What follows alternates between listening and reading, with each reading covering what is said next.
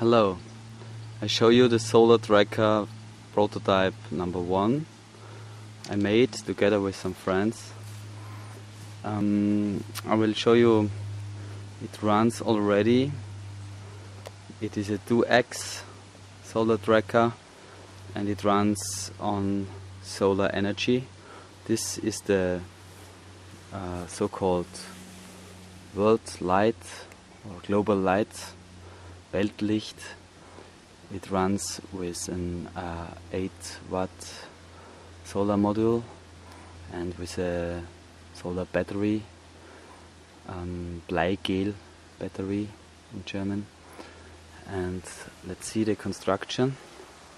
I put a mirror on it. It's intended to use as heliostat. We see the construction, it's quite primitive. It runs this is the azimuth X and the elevation X. There exist two types of tracking controls. The active one, which runs by a sensor.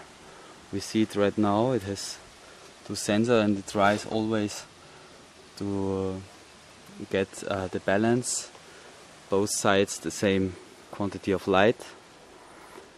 And we have a control unit. I got this present for my birthday, and it runs well with the power of this global light solar module. Okay, I move it manually and it tries to drive back directly to the sun. The mechanics is still not so good, but it already runs.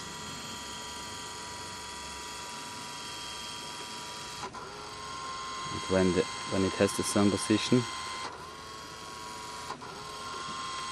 goes back again, and so it tries automatically to find the right position. Okay, let's see this device driving. The sun is really up there, it's like midday, and I put it in the incorrect elevation angle. Now I turn it on.